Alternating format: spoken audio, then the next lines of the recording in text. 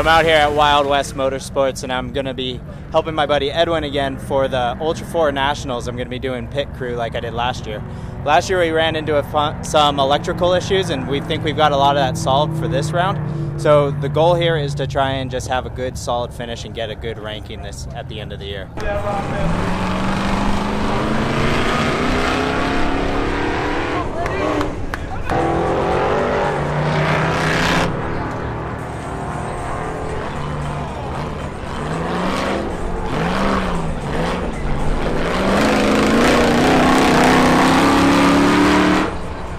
So once again, we run into another little issue. What we have is almost no fuel pressure in the rail. So we are going to find a fuel pressure gauge, double check some things. We're going to try and possibly replace the fuel pump and things along those natures. Let's see how it goes. Hopefully we can solve this problem before the race tomorrow.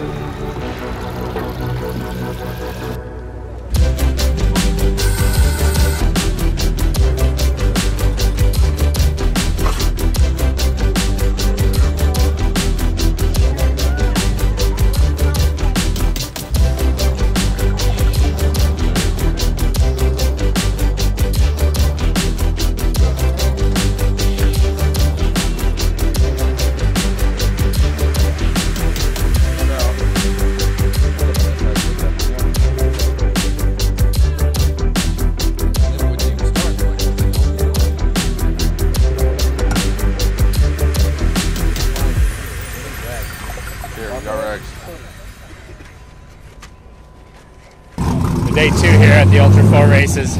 Last night we spent a few hours working on Eddwin's wig, and we found out that his air intake was loose and coming off, and I was screwing with the mass airflow sensor. And so we buttoned that up, and everything seems like it's working great. He had a good run earlier today. Not sure what he finished, but he finished and it worked well. So let's find out how it goes.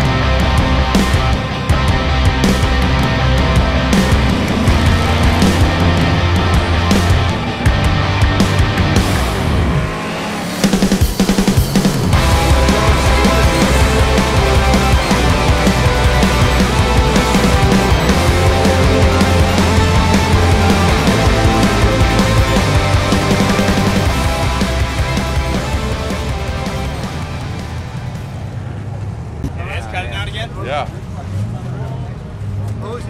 Right up there. How'd you finish? Any idea? No idea. Yeah, I can see But you finished. We finished. It wasn't last. I know that. There was a guy behind you. So it's pretty awesome. Eddie's in the front for this next race here, Master B. So we're going to see if he can pull this one out and get into the top 6. I believe top 6, maybe top 5 move on, so that'll be fun. Only 5 move on to the main event. Here we go, Green!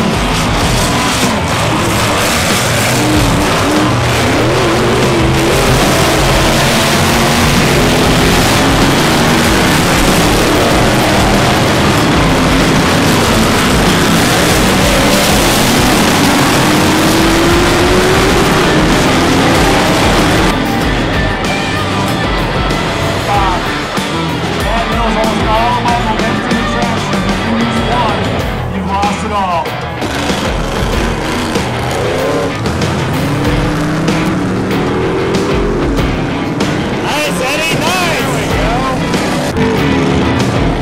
Hard line.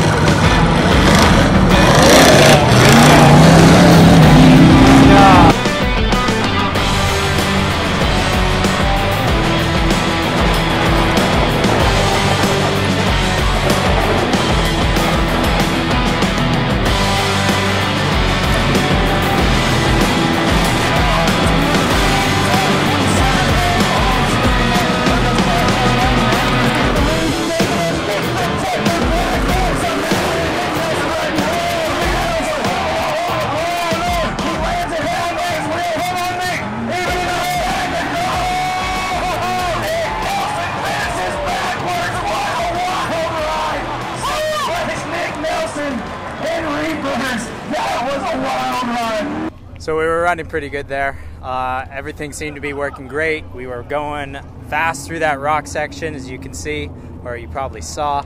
And then when Eddie got to the top, he ended up breaking down.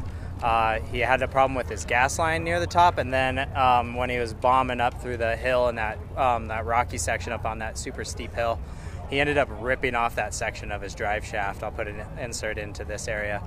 Or his drive shaft ripped apart, then his steering all ripped, kind of broke. An engine flared up inside of the axle moved up into the engine, and yeah, just messed everything up.